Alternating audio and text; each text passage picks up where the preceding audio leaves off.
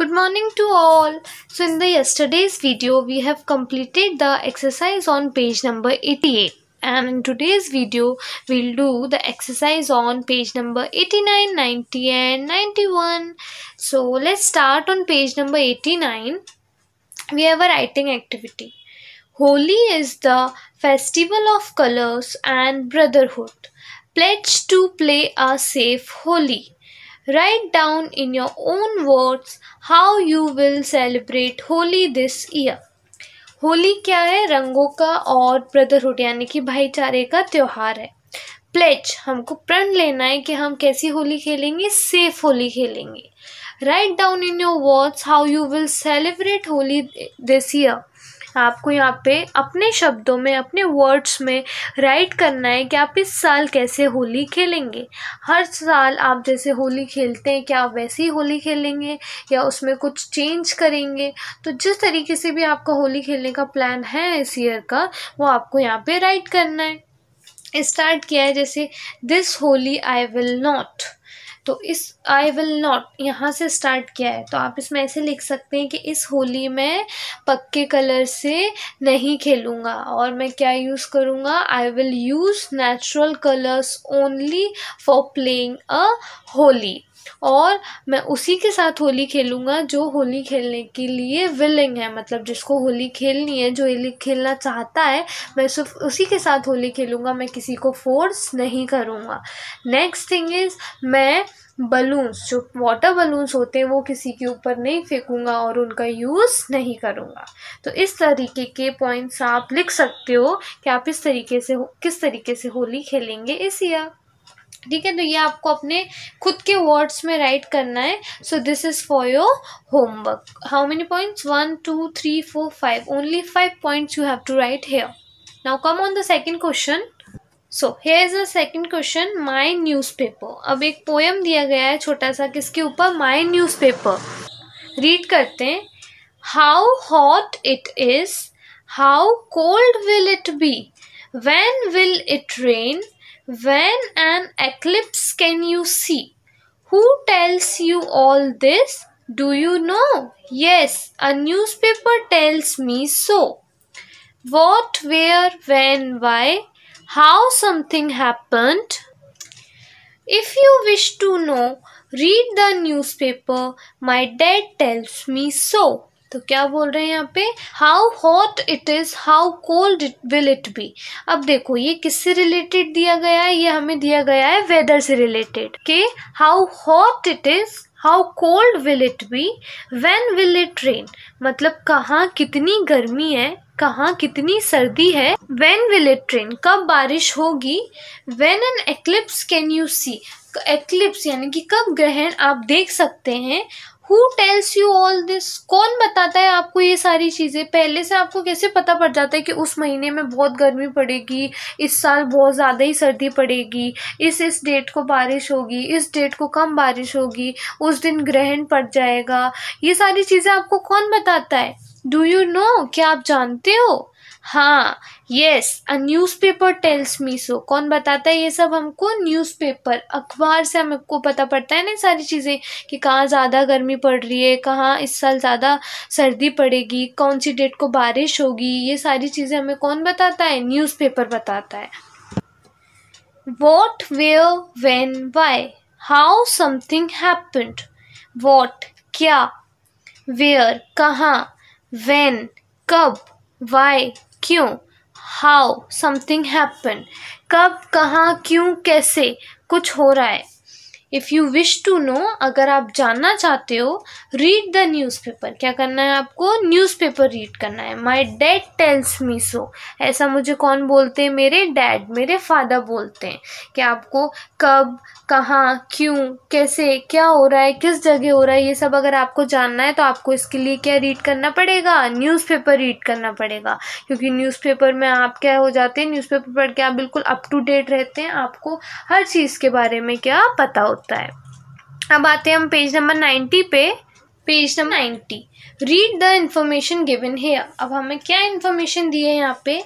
2 drops, 2 drop polio, polio रविवार, date 11 नवंबर 2012। अब हमको एक क्या टेम्पलेट से दिया गया है, उसमें पोलियो के ऊपर बता रहे हैं कि 2 drops to drop polio, polio रविवार। पोलियो से रिलेटेड इन्फॉर्मेशन दी जा रही है हमको। डेट दिया गया है 11 नवंबर 2012। अब नीचे दिया है, now write a message to remind your parents to take your brother sister who is 3 years old to the nearby booth for polio drops। अब आपको एक मैसेज राइट करना है यहाँ पे अपने पेरेंट्स को याद दिलाते हुए कि वो आपके भाई या बहन को जो कि 3 साल का है उसको कहाँ ले जाए, पास ही के बूथ पे पोलियो ड्रॉप्स पिलाने के लिए ले जाएं। तो आपको राइट करना है डियर मॉम, यहाँ से आपको अपने मदर को मैसेज राइट करना है।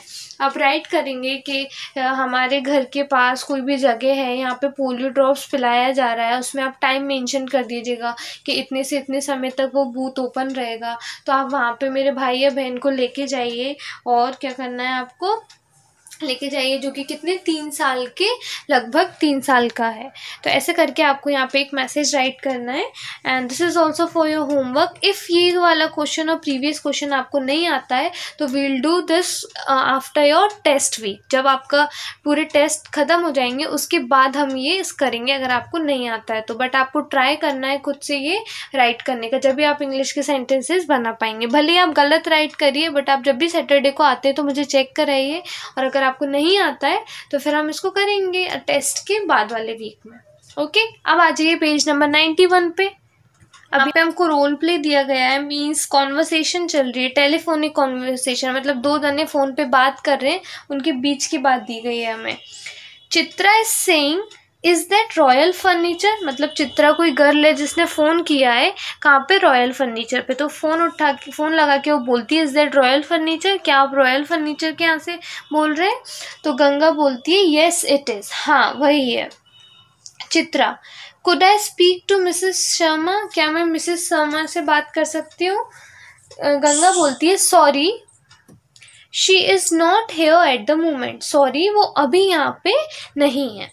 चित्रा बोलती है when will she be back, वो कब वापस आ जाएंगी। तो गंगा बोलती है not before 6 in the evening, can I take a message for her. तो बोलती है कि शाम को 6 बजे से पहले तो वो नहीं आएंगी, क्या मैं मैसेज ले सकती हूँ उनके लिए। चित्रा बोलती है येस प्लीज़, हाँ क्यों नहीं। Could you tell her that she has to deliver the furniture ordered bye me for my new house only on the 25th of May and not on the 20th। तो चित्रा बोलती है कि आप उनको बता सकती हैं, या क्या आप उनको बता दोगे कि उनको क्या करना है, फर्नीचर डिलीवर करना है मेरे लिए जो मैंने ऑर्डर किया था मेरे न्यू हाउस पे। वो कब करना है उनको, 25th of May को करना है, ना कि 20th को। मतलब जो भी मैंने फर्नीचर ऑर्डर किया था वो 25th May को डिलीवर करें, ना कि 20th को। गंगा बोलती है yes I will inform her, हाँ मैं उनको बता दूंगी। तो चित्रा बोलती है थैंक यू। नीचे दिया गया है act it in your class in a group of 2। अब ये जो कॉन्वर्सेशन है या रोल प्ले है आप अपनी क्लास में भी एक्ट कर सकते हैं। कोई एक चित्रा बन जाइएगा, कोई एक गंगा बन जाइएगा, और फिर ऐसे आप रोल प्ले कर सकते हैं। अब आते हैं हम लिसनिंग स्किल्स पे। So for listening skills, listen the poem from your teacher and answer the following questions. C page number 136। अब ये एक्सरसाइज करने के लिए हमें पहले पेज नंबर 136 पे एक पोएम दिया है, वो रीड करना है, उसका एक्सप्लेनेशन समझना है, फिर उसके बाद हम ये एक्सरसाइज कर पाएंगे। So now open your page number 136, chapter 10। I live in the town in a street.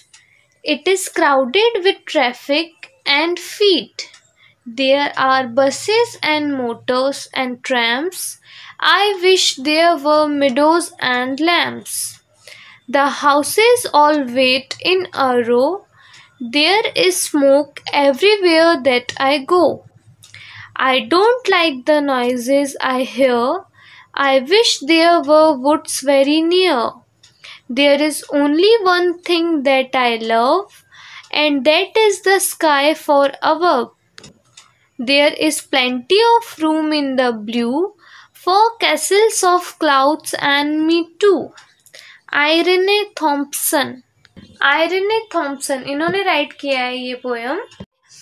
I live in the town in a street. It is crowded with traffic and feet. अब मैं कहाँ रहता हूँ? मैं एक town कस्बे एक street में रहता हूँ जो कि क्या है, पूरी भरी हुई है ट्रैफिक से। और फीट मतलब पैर, पैर किसके होंगे? इंसानों के पैर। तो ये कहना चाह रहा है कि मैं ऐसी जगह, ऐसे टाउन में रहता हूँ जहाँ पे क्या है, बहुत सारा क्राउड है, भीड़ है और ट्रैफिक है। There are buses and Motors and ट्रैम्प्स। वो क्या बोल रहा है कि यहाँ पे बसेस हैं, मोटर्स है एंड ट्रैम्प्स। ट्रैम्प्स हम बोलते हैं स्ट्रीट कार को। किनको? Street car. I wish there were meadows and lamps. वो बोल रहा है कि मैं चाहता हूँ कि यहाँ पे क्या हो, मिडोज यानी कि घास के मैदान, और लैम्प बोलते हैं हम भेड़ के बच्चे को। तो बोल रहे हैं कि मैं चाहता हूँ कि यहाँ पे क्या हो, घास के मैदान हो और बहुत सारे लैम्प्स हो। The houses all wait in a row, there is smoke everywhere that I गो। वो बोल रहे हैं कि हाउसेज, एक ही रो में जो घर है वो सभी इंतज़ार करते हैं। There is smoke everywhere that I गो। मैं जहाँ पे भी जाता हूँ वहाँ क्या है, यहाँ पे स्मोक, धुआं ही धुआं है। I don't like the noises I hair, I wish there were woods very near. वो बोल रहा है कि मुझे बिल्कुल भी आवाज़ें ये पसंद नहीं है जो मैं सुनता हूँ। मैं चाहता हूँ खास यहाँ पे क्या होती, वुड्स, लकड़ियाँ होती बहुत ही पास में। There is only one thing that I love and that is the sky for above. अब यहाँ पे एक ही चीज़ है जो कि मुझे बहुत पसंद है और वो है मेरे ऊपर जो स्काई है वो। There is plenty of room in the blue for castles of clouds and me too. अब यहाँ पे बहुत सारे क्या हैं, रूम्स हैं, जगह, काफ़ी जगह है और नीले में। और किसके लिए? फॉर कैसल्स ऑफ क्लाउड्स, मतलब क्लाउड्स यानी कि बादल के महलों के लिए और मेरे लिए भी। वो बता रहा है कि काफ़ी जगह है किसके लिए, या बादल के लिए भी। ब्लू किसको बोला गया? क्लाउड्स को बोला गया, और साथ ही में मेरे लिए भी। कैसल्स मतलब क्या होता है? महल। वो बता रहे हैं कि वो जिस जगह पे रहते हैं वहाँ पे काफ़ी भीड़ है, बहुत नॉइज, शोर शराबा है। तो उनको कैसी जगह चाहिए? वो चाहते हैं ऐसी जगह हो जहाँ पे घास का मैदान हो, लैम्प हो, हर जगह हरियाली हो, आसपास लकड़ियाँ हो। तो ऐसी जगह पाने की उनने विश करी है कि वो चाहते हैं कि ऐसी जगह होती खास ही है। तो अब हम करते हैं इसके बेसिस पे question answers on page number 91। अब हम लोग करते हैं, अब हम यहाँ से, the town child is unhappy because he wants meadows to. जो टाउन का चाइल्ड है वो अनहैप्पी, ना खुश है। क्यों? क्योंकि वो चाहता है कि जहाँ वो रह रहा है वहाँ पे मिडोज भी हो, घास के मैदान भी हो। तो क्या ये चीज़ सही है? हाँ, ये चीज़ सही है, ट्रू। क्योंकि वो चाहता है कि जहाँ वो रह रहा है वहाँ मिडोज हो और क्या हो, लैम्प्स भी हो। Second, the child doesn't like the. बच्चे को क्या नहीं पसंद? Woods, lamps, noises, trees. लकड़ियाँ नहीं पसंद उसको, लैम्प्स नहीं पसंद, नॉइजेस, शोर नहीं पसंद, या फिर ट्रीज, पेड़ नहीं पसंद। क्या नहीं पसंद उसको? उसको शोर नहीं पसंद। नॉइजेस मीन्स आवाज़ें जो आती हैं ट्रक की, बसेस की, ये चीज़ उसको नहीं पसंद।